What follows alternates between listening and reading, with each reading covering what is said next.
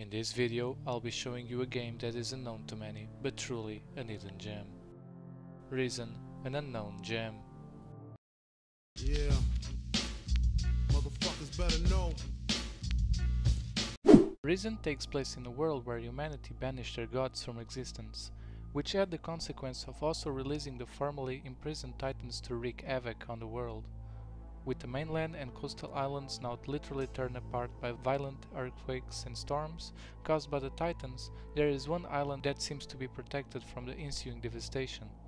The island's hosts are a small harbor town by Don Esteban, but with the arrival of the warrior of the Inquisition, led by Inquisitor Mendoza, who have come to investigate the circumstances around the island, the Inquisition has basically taken over the city and forced Don and his men to retreat into the swamp. You play as a homeless stowaway on a ship found for the island who washes ashore after the ship is attacked and subsequently wrecked by a titan. Starting on the beach with nothing more than the clothes on your back, you set out to explore the island, soon find yourself wrapped up in the mystery of uncovering what lies at the heart of the volcano keep at the center of the island and saving the island from its eventual destruction. But there's also the Holy Flame, which is a literal source of magic that the mages have built their monastery around it as a means to protect it, with the island somehow being protected from the violent storms ravaging the rest of the world, likely as a result of whatever strange magic seems to radiate from the heart of the island. The story is initially about discovering the source of the strange magic and ultimately finding a way to stop it once you realize that unleashing it could prove disaster for the island.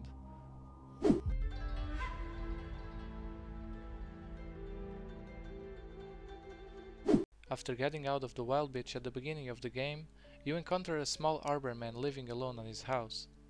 The arborman informs you that if you follow west, soon you will find yourself in the swamp surrounded by Don Esteban's men. On the north side, you will find a monastery that the mages have built it to protect the Holy Flame. And if you follow east, you will find the city that expelled the Don's men. The story has 4 chapters and you spend the entire first chapter exploring the island and subsequently joining a faction, which is something you do entirely on your own initiative with no story element driving any of that action forward. The 2 factions are painted in a moral grey area, where there is no clear right or wrong.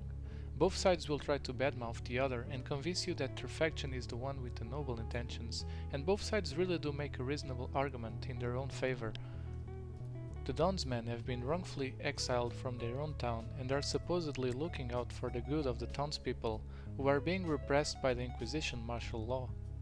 While the Inquisition are trying to look out for the island's safety by keeping everyone in town and keeping the monsters spewing from the ruins at bay. Ultimately, it's up to you to decide which faction, story and ideology you believe the most.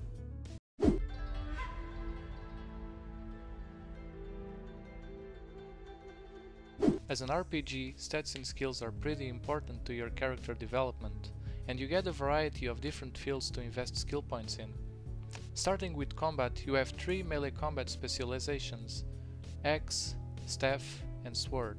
Magic skills, rune magic, crystal magic and scroll writing, in addition to basic stats like strength, dexterity and mana. You can also spend your skills learning crafting skills like blacksmithing, alchemy, animal skinning and prospecting. Thieving skills like sneaking, lockpicking, acrobatics and pickpocketing. Don Esteban's bandits are basically the melee combat specialists. The mages have access to both crystal and rune magic, and the warriors of the order are sort of a hybrid with access to crystal magic but not rune magic. It's also nice that every skill in the game is legitimately useful, as there isn't any dump stats or skills you should obviously avoid due to them being straight up inferior to other options. If you learn a skill, it will be significantly useful to you later on. Leveling up feels pretty rewarding since it takes actual time and effort to improve your character enough to tackle tougher enemies, and progression is based more on your decision making as a player than your abilities as a character.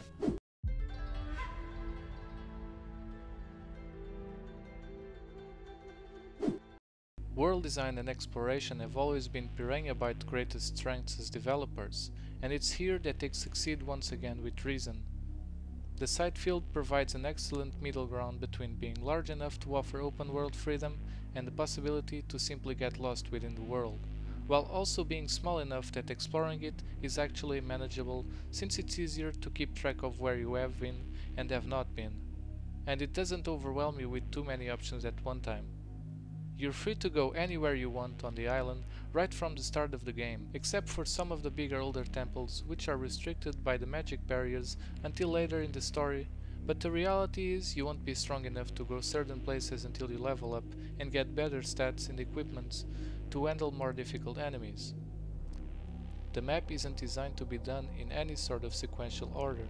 Exploring the world and figuring out what you can do in it has a pretty organic feel to it, where you learn things naturally through your own curiosity and determination, not because the game is guiding you towards certain areas. It feels great when you can explore any place and not being told by the game it's restricted.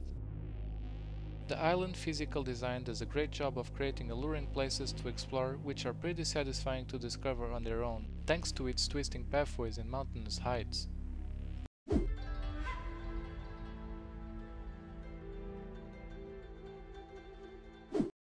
The combat gameplay kinda resembles Dark Souls combat, but without a stamina meter. It's a fun and satisfying leveling system, since the combat changes and evolves over the course of the game as you put points into the combat training. If your timing is off, the attacks slow down considerably and you become more likely to get interrupted, or to have an enemy dodge out of the attack. Likewise, landing hits and avoiding attacks involves careful positioning to make sure you're close enough to land hits or far enough away to avoid hits. Ultimately, it's a pretty active system that requires a lot of personal skill to execute the controls just at the right times. Once you learn the telegraphs of your opponent, the fight is simply a matter of executing attacks and dodges with the right timing and positioning. The magic system consists of 3 spells: the Fireball, Magic Bullet and Ice Lance. As a magician, you gain access to rune magic, which allows you to cast spells like Telekinesis, Levitation, Transform into Nautilus, Healing, Light, Speed and so on. But these are mostly utility spells that help you interact with the world and are easily replaced by scrolls by non-mages. The only combat-related rune spells are 2 buffs that boost your melee strength and damage resistances: the Transformation into Ash Beast spell, Summon Skeleton spell and the Inferno spell. These last 3 are decently interesting.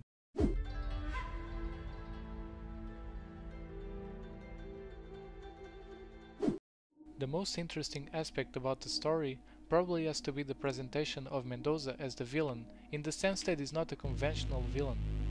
Mendoza actually has noble intentions in trying to save the world and stop the other titans, which is more that can be said about the other faction leaders, since Don Esteban has more selfish goals, with regaining control of Arbor Town while fattening his wallet with gold from the temples, and Master Ignatius and the rest of the leaders in the monastery would rather not get involved, as they only want to focus on protecting the Holy Flame.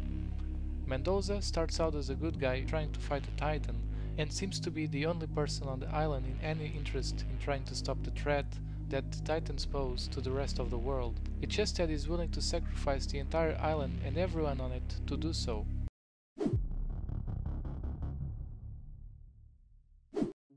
The voice acting in the game is surprisingly good for the time. They do a really good job with their lines. The facial animations are pretty mediocre, even for 2009 standards, but the characters are brought to life extremely well by their voice actors. I certainly have some complaints with reason.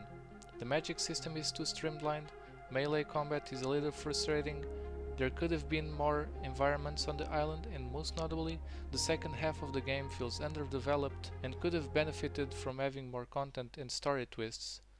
But otherwise, from its world design and atmosphere to its quests and characters, the leveling system and character progression is enough to put Reason on a pedestal and sing its praises.